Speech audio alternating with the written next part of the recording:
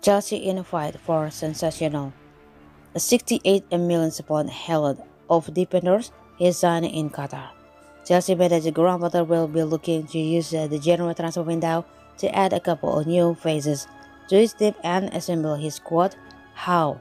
This is with ahead of vital few months.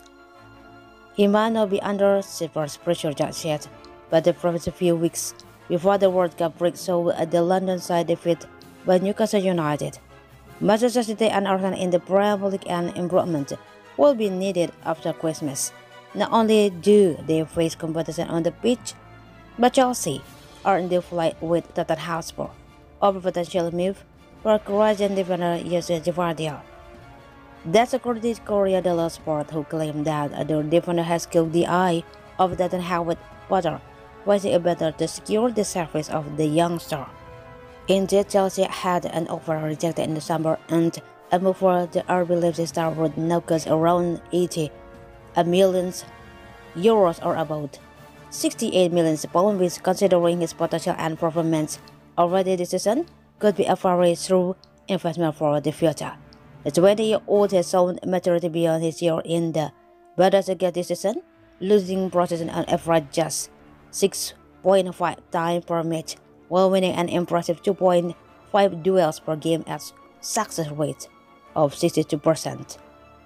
The 68 million price tag will now surely be down to his World Cup displays for Croatia, as Gvardiol has been a key part of a defense that has conceded just one in the 3 matches. He has averaged a surpass score rating of 7.3 per 10 and making 1.7 interceptions per game, 1.3 tackles, and taking a staggering 88.3 touch of average across the 3 group stage matches.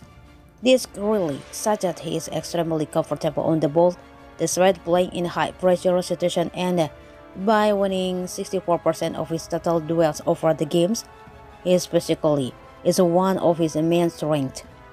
It's no wonder he has been decreed the Erling Haaland of the partner by talent coach successfully. The youngster has clearly had the same blistering impact on world football as the Norwegian striker, just at the opposite end of the pitch. Journalist Zach Lowe even dubbed him as a sensational centre-back, while declaring that the play had been the best play on the pitch that contained Kevin De Bruyne and the Luka Modric to mean fit. If Potter wants to remain with the club for the long haul, signing talent like Gvardiol will make his job a little bit easier, while also signaling a massive statement of instant toward in the rest of this league.